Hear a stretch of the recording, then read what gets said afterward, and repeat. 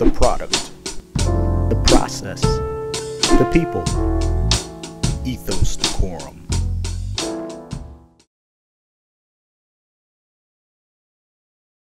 My name is Brandon Williamson. I own a brand called Prsvr, or Persevere Clothing. How did you get into fashion?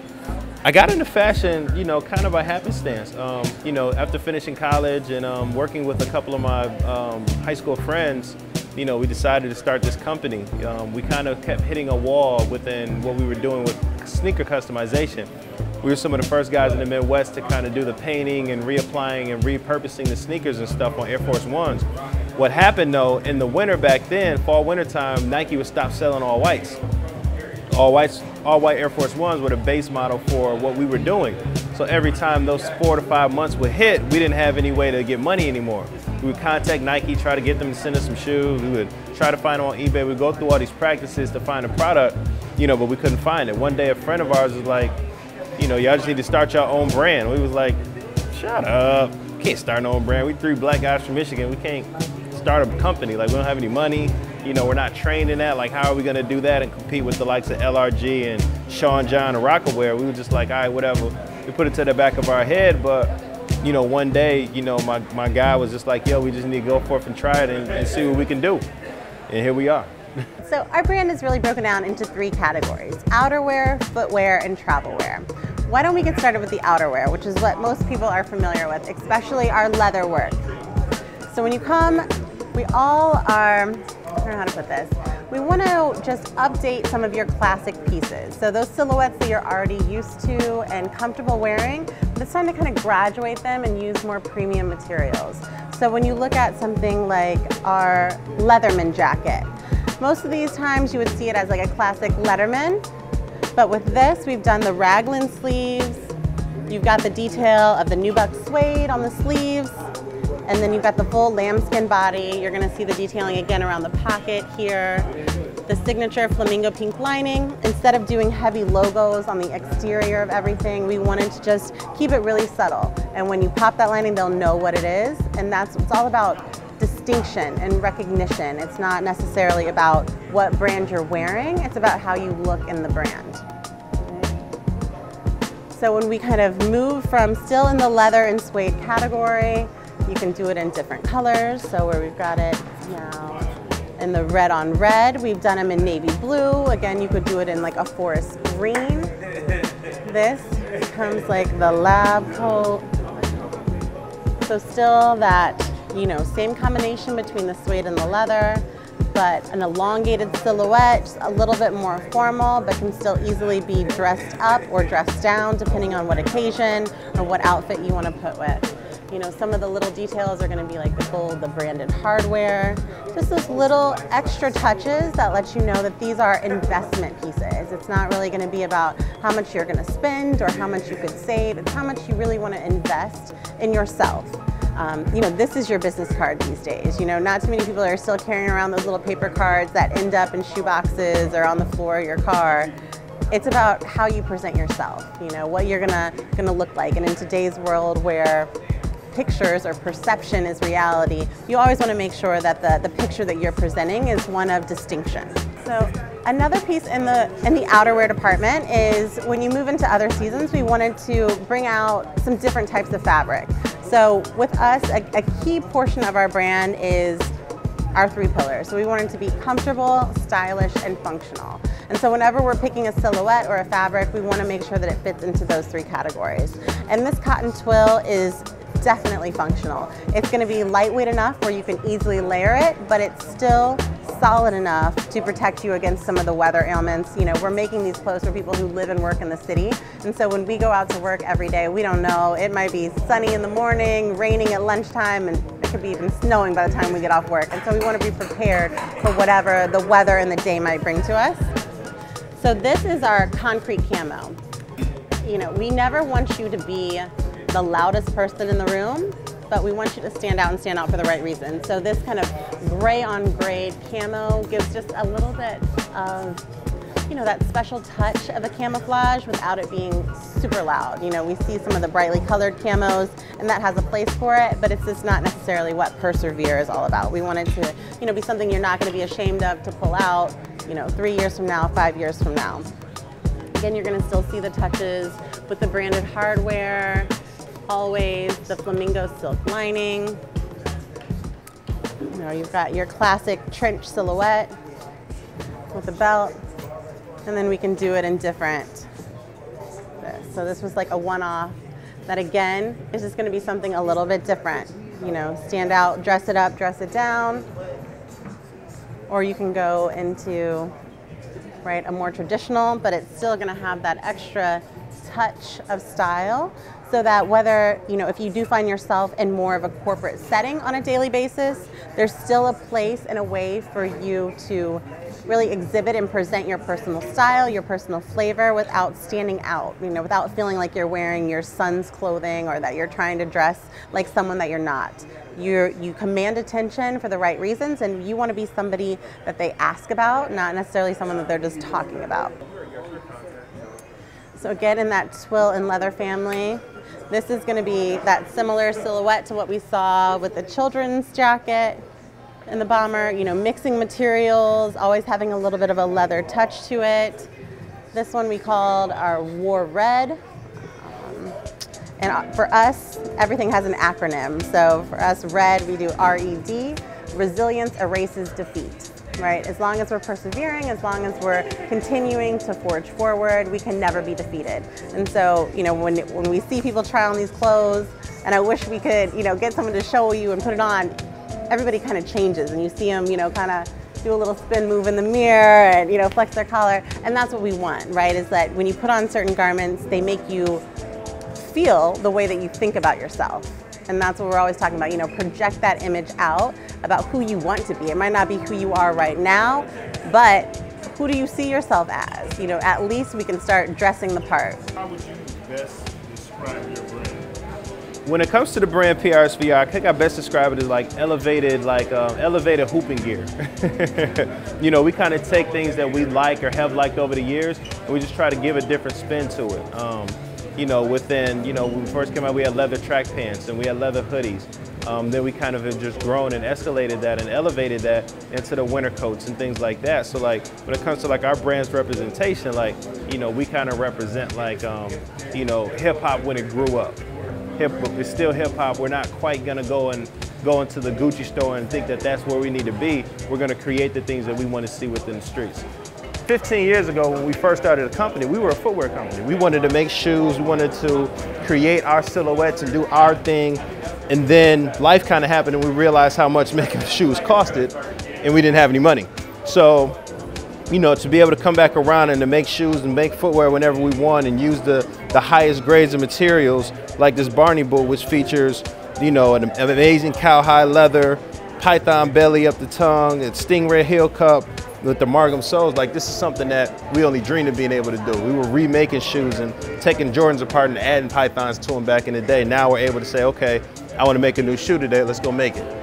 And in addition to us adding on our furrier, we also have our own footwear facility too that can make a lot of the things we want to see hands-on, and we can make them first and run them back and forth and check them out and do those different things. So now we don't have to really wait for the Italian company to say, okay, cool, we're giving you a space here in the activity log to get yours done. We kind of taken that into our own hands to be able to do it on our own, and for other companies. And then when we came through with the hooping short, this was something, again, growing up in the 80s, growing up in the 90s, being able to wear the authentic Jordan Bulls jersey shorts, the Piston shorts, we want to kind of create our own. We always talk about this team that we represent of fathers, entrepreneurs, families. It's this is the team short. This is where we suiting up for the uniform, whether we're on vacation, whether we're lounging around the house, whether we're actually going to play ball. These are things we can wear, that'll give us our comfort, our elevated look, our elevated comfort, but we can still get out if we have to. We can still go for a triple-double on the court. You know what I mean? And it's the Pharaoh edition of the hooping short. How would you best describe your design process? So the design process for us, it really comes down to okay, we look for materials first. We look for materials that we feel are special or we like, or new leathers that we may come across of, or new colors, or whatever the fabrication is that we come across. We kind of look at that first and be like, okay, what does this material say to you? Like when you see this material, what would you like to have it be made of? Like what would you want it to make? You know, so then we start looking at different trench coat styles or vintage fur styles, or, you know, just kind of getting that emotion and that ambition to kind of create those things for us. So our design process it starts with the materials, then we kind of visualize what we see first within that, then we go to sketching, and we go to pattern making, and we go through and get the samples done. Most of your pieces can be worn by men or women. Is that on purpose, and what's the thought process behind that? One of the unique things about the brand is the ability for it to be unisex. When we first came out, we were like, okay, cool, we called it like a unisex brand. And this was 6 years ago, and that wasn't a prominent title that brands were using, because what guy wants to wear clothes that another girl could wear, or what girl is necessarily gonna say, okay, this guy clothes fits me. So it was still an early term that we were using. It kind of came from when we made like our first product, we made the sample, and I sent my measurements to the pattern maker, but like my actual measurements, and they didn't add any loosening. So when they came back, they were too tight. I was like, well, I don't know what to do with these, because they were like skin tight pants now. They were the same size as my body. So Margaret tried them on so I could see how they looked, and we just noticed like, hey, there might be something to this. If you can wear these pants and I can wear these pants, we need to start to create these looks that are synonymous with each other. Like, not like, oh, we're matchy-matchy, but we play for the same team. So it's like, as that continued to grow, you know, we would make the winter coat now for women. We would make a bomber for women, like just trying things out. We haven't really ever gone all in with that premise, but then when we started to have children, it's like, okay, again, we have a new team member, we need to make a new jersey. Like these jerseys have to be created, like we have to make new warm-up suits for this new teammate. So now it's something that we are known for, that people look to. You know, so it's definitely important, but the thought process behind it was like accidental, but then it was like, man, like we really might be onto something, because again, like, you know, when it comes to the hustling guy that's coming in the store, like he's gonna buy his coat, but his lady's there too. Why does he gotta go to another place to get her coat? Like, let's just get both coats from here, you know? So for this current fall collection, we wanted to kind of find just another way that we could kind of dress up our camouflage. You know, growing up on Bape and, you know, a lot of the streetwear stuff, we would wear camouflage shorts every day. We wear camouflage hoodies every day. We wanted to find a way to kind of bring camouflage into a more elevated role, and that kind of brought us into our tweeded desert camouflage in the black version of it as well. So with this, we have a camouflage printed tweed material, and we just paired it with the vest. So with that, you know, we did the cargo vest and we did the vest as well, the cargo pants, excuse me, and the vest as well, just as ways that we could dress it up, dress it down, you know, be in elevated materials, you know, while still kind of representing the culture, as we would say, you know what I mean? Like, we're still being able to, you know, exemplify like these materials and patterns that we want to represent, you know, but it's more tailored, you know, it still gives off this distinguished look, you know, and it's something that people haven't seen before. So it just still is something unique to us.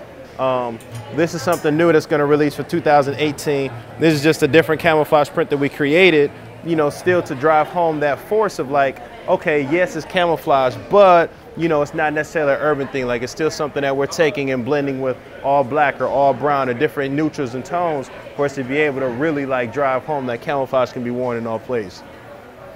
You know, and then when we kind of come over to like our leatherwear, like we're most famous for our leather pieces. You know, so with that, you know, no matter what we do as a brand, we're always going to come back around to leather and fur, you know, being elements of the brand that we constantly represent for. This is like our version 1 of the winter coat. When we first released this is kind of before, you know, a lot of the other companies kind of got up on the fur additions to the coats. You know, so with us being early into that, you know, we kind of were the driving force for that kind of continuing on, you know, with its mainstay, you know, and then it's only right for us to continue to elevate within that. We obtained a furrier overseas that is able to make all that things for us, so now we're branding the fur that we make. You know, and it comes men, women's, and children. So we kind of got everybody covered. And then when it just comes to design, it's like we kind of like how first downs, triple fat gooses, you know, the double goose coats that we were wearing when we grew up, we wanted to elevate them, give them that like luxe look, you know, put the furs to it and really like go all in, you know what I mean? When it comes to detail and quality, like those are just two of the attributes that are super important to us. Detail more so the attention to it and making sure that, you know, if we have a lapel that we scored it correctly within, if it's a shawl or a notch collar, you know, just kind of making sure that we're thinking of things that our client may not even know about, so that when they do learn about it and they go back to check to see if their favorite Persevere code has it, they've already got it and we've got it covered. You know, so we're still kind of educating our clients and making sure that we've got them covered when they're going from, you know, maybe their school age time to being an adult and, you know, being in an executive environment, or going from an executive environment and then having to go and be an entrepreneur. So we're still trying to, you know, make sure we have them with the proper pieces that they need, or we need rather, you know, to get to that next level and be fully outfitted in uniform. What's your favorite piece so far? When it comes to like my favorite piece that Prsvr has ever created, it's kind of a twofold thing. You know, on one hand, the streetcar coat is one of my favorites for sure. I won't say we were the first company to ever put a fur collar on an item, but within our space and the people that we are, you know, kind of catering to, we were the first to do that, and we made a huge splash with that item. And then from there, the 710 boot. The 710 boot was the first sneaker that I fully created and designed by myself. You know, so with that, you know, it was a special piece, and then when P. Diddy wore it, like that kind of just cemented what we were doing, you know, for someone of that stature to wear our footwear. To wear our clothing, you know, that happens because we're still making a very quality item when it comes to the clothing, but for them to take a chance on our footwear, you know, we're very connected to what we put on our feet. Like some guys only wear Jordan or only wear Nike or only wear Adidas. Like we're very loyal, almost to a fault sometimes, to what footwear we wear. So for them to take a chance on us and wear it and love it and enjoy it and show it off and feel like the amazing person that he is, you know, that was a huge, huge accomplishment for us, for sure. So a lot of times we would get asked, like, you know, why is the lining pink? Or guys would see the coats and they'd be like, oh, this is the girls' coat, let me see the men's one. And, you know, we chose the pink flamingo lining just as a symbol of just us as individuals. Probably I'd say 20 years ago, I used to wear this huge flamingo like lawn ornament on like a 50-inch Cuban link chain. And we kind of wore it to represent like our desire to like kind of stand out. Like we're all very quiet individuals. We don't do much talking unless we need to talk. So if someone gets on an elevator with us, we may not be inclined to tell them our story. But with this giant flamingo on with this wings flapping, no matter who it is, they're gonna say like, all right, that's cool, what is that? And then from that, we're able to go into our spiel of, hey, we operate and own an elevated lifestyle brand called Persevere. The flamingo is our mascot. The reason we chose it as our mascot was because it can stand on one foot and balance its whole body on that one foot. We kind of took that to mean like, regardless as to what facet of our business we're in, we can still balance what we're doing within everything else and still hold up the rest of the body of the brand.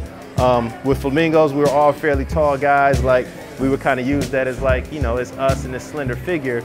But at the same time, flamingos often don't make much noise. If they do make noise, that means there's trouble on the horizon, which again, we kind of use that as a meaning for it as well. So when we elevated and we stopped doing like, you know, t-shirts and things like that, people would always ask, well, where's the flamingo? The flamingo's not on the clothes. And it's like, well, it kind of didn't have anything to do with this part of the process. Like we didn't want to put logos on anything at the time. So to always keep the flamingo near and dear to us, we always kept it on the inside, which hits the lining. We kept it on the lining. It's a pop. You know, anyone from Meek Mill to Fabulous to Puff Daddy, make sure that when they do wear our product, that's shown. So it's definitely become something that even when we want to kind of shy away from it, we can, because that's how our clients know that it's our product. So as you guys know, we are a brand that's for his, hers, and baby. So one of the funnest part is creating items for our little ones in our lives. It started because a lot of our clients were coming to us asking for custom garments for their kids' birthdays. And then once we became parents, we realized there is a huge market out there for little boys' clothing that's cute without being too cutesy. So we thought, why not just take some of our best-selling items and shrink them down to smaller sizes. So if we look here, you can kind of see one of our best silhouettes. So you see this that we've done for adults in the flight jacket, which is one of our best-selling sets. So this is a special edition that we did in the merino wool with the lambskin lining, making sure that it has the cotton cuffs and collar so that it's actually functional for kids. You know, one thing that we want to do is, even though we're putting them in more premium products, we still want them to be able to run around, jump, climb, kick, spill things on it, and it doesn't ruin it. So one of the other great things that we've done is like our Gambino tracksuit. So again, that classic sort of windbreaker silhouette, that fabric that we're all used to and know from the 90s and 80s is now back and in a more updated silhouette that can be dressed up, dressed down. We have a 4-year-old and a 1-year-old, and we put both of them in it, and it was the cutest birthday pictures ever. We also do those in matching sizes for adults, so keep an eye out though. I think we've got a couple celebrity families that are going to be rocking those for the holidays as well. And then when it comes time for special occasions, as far as Christmas, New Year's, Easter, birthdays, we have our luxury line. You know, that's just really, you know, for those times where you don't want to put on another, you know, bomber jacket or denim jacket. You can pull out this. It's called the Streetcar. And it's again that English wool, lambskin lining. You're always going to see the signature flamingo silk lining piece. And on this one, the client wanted to add like a custom mink collar. And again, like everything, you can pull it out and do it for mom or dad as well. So you can get the corresponding pieces, taking great family photos. Again, it's just about, you know, really what we're calling the new cool. And it's cool to be a mom, be a dad, have a family, do things together, show that you're connected, not just through passion, but now you can also be connected through fashion as well. And so as we move over, you can sort of see some of our core items. We call it the classics. We're really sort of known for our leatherwear and for our outerwear. And when you come here, you kind of start down here with some of our like signature pieces. This is an updated biker jacket. Again, we want to always be dealing with classic silhouettes. So nothing that's going to be that, oh, whoa, did you see what so-and-so had on? It's more of the, damn, did you see what so-and-so had on? So that's the reaction that we're looking for. And again, where you've got one for her, you can pull it out and get one for him as well. What's also unique about our line is that, yes, this might be the one that you see on Instagram, the one that you see on the website, but you can always customize it to fit your preferences. So if instead of pink, you want it to be red here, you want it to be green, you want it to be royal blue, those are things that we can do and change for you at almost no additional cost because we own the materials, we own the manufacturing process. We can create those custom garments for you without you having to spend thousands of dollars.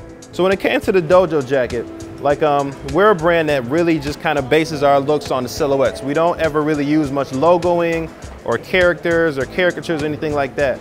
So when we had the idea to create the satin dojo jacket, we wanted to take our elements, which are passion, resilience, sacrifice, values, and respect, and create animals that kind of represented each of those fundamentals. So here we have the passion flamingo. It's a little hard to see with this tonal, but the respect tiger and the gorilla having the values and the octopus being the sacrifice and the dragon being resilience. So we kind of created this Japanese or this Oriental motif that we can kind of take and like put characteristics to what it is that we represent already as people. Like these are animals that like we kind of admire or look at things about them and like, oh, we can see ourselves in them. And then with the values, these are things we live by. These are things that we feel that all people need in order to persevere, hence the name of the brand.